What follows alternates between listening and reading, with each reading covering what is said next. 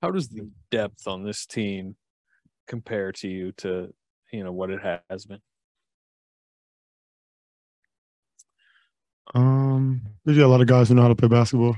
Um, we had a really good team last year, mixing our vets with some new guys.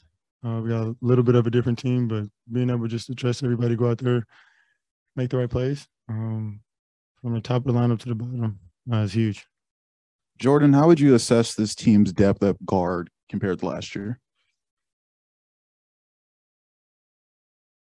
Um, I mean, got Dante, and then Moses has been playing really well. Still obviously having Steph and Clay in the backcourt. I mean, I feel like we got depth. I mean, we're learning, and we got a couple guys from the team last year, so just finding ways to get better. Last season, you started as a starter when Clay was still working his way back, and with other various injuries, you were in and out, but now you were the clear anchor of that second unit. Are you excited for that role? How do you feel about being that anchor, that bridge between starters and bench? I'm just happy to be out there playing, to be honest. Wherever I'm needed, whether it's the first unit, second unit, being a bridge, closing quarters, closing games. Now, as long as I'm out there impacting the game, that really matters. Jordan, can you share with us what was on your mind when you got that ring tonight? I was just really excited just to kind of see it, be a part of something so special, something so historic. It was an amazing ring, a beautiful ring. So everybody who worked so hard on that, credit to them. And it was just a really dope opportunity. Obviously, you guys are known for your guys' third quarter flurries. What do you think kind of led to that tonight and the difference from the first half to the second half? Just kind of figuring it out, slowing the game down a little bit, getting our legs under us, gaining our chemistry a little bit. We take the first half to kind of see how they're guarding us, and it's really hard to kind of chase us and, play our read and react game all game long. So the third quarter is where we normally try to make a run, kind of stretch out the game, open it up a little bit, but just looking for our shots, trying to make the right plays, be efficient, be aggressive. And then Andrew made 4 3-pointers, had some step back 3-pointers as well. What have you seen from him as far as his evolution as a 3-point shooter?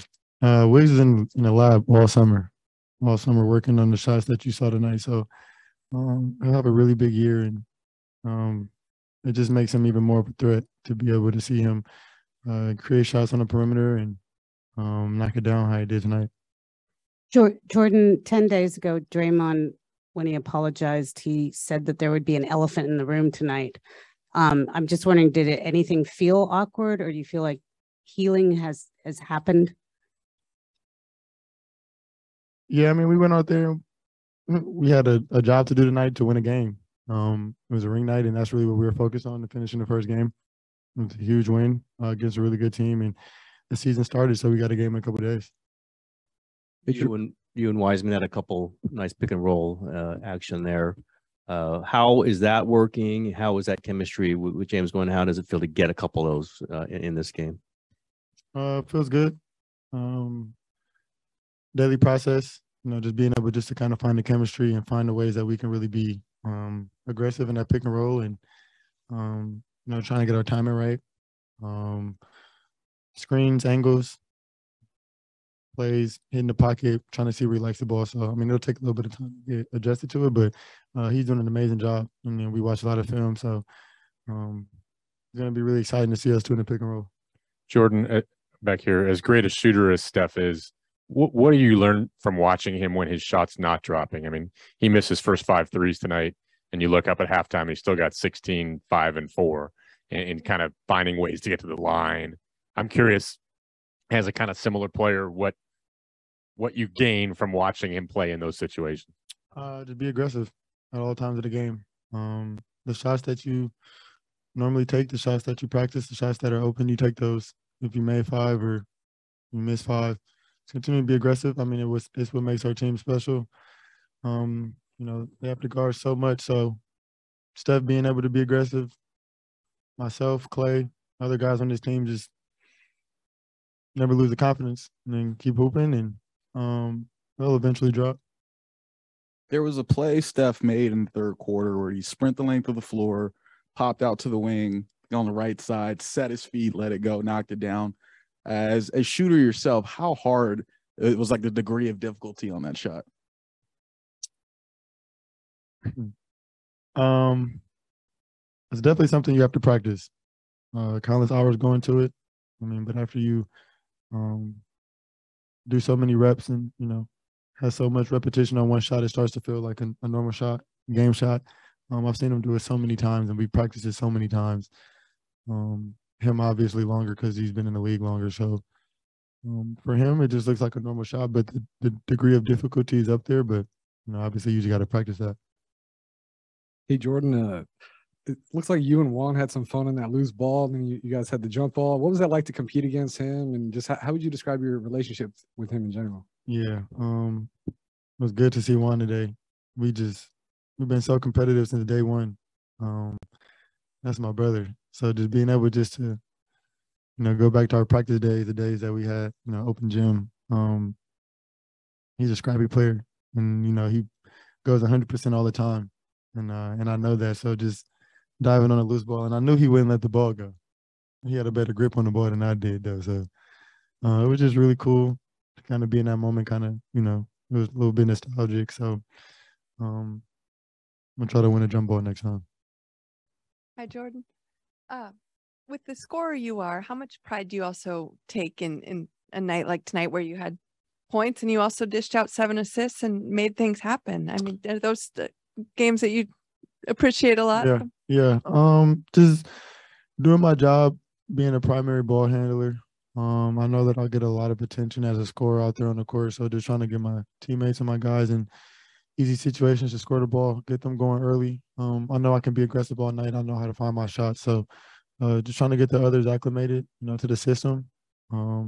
Give them the confidence to, shoot shots, be themselves, especially some of our new players or guys that are playing with us, for the first time. Just kind of build their confidence, build the chemistry. We'll need them all season. And, my job out here is to play make as well as scoring, give my teammates easy shots and try to put them in easy situations. So it's probably something that I'll be doing all year, but still trying to find ways to be aggressive and scoring the ball. Kind of mentioned that. How much more control and freedom do you feel like you have in this offense than you did last regular season, mostly because of what you did in the playoffs?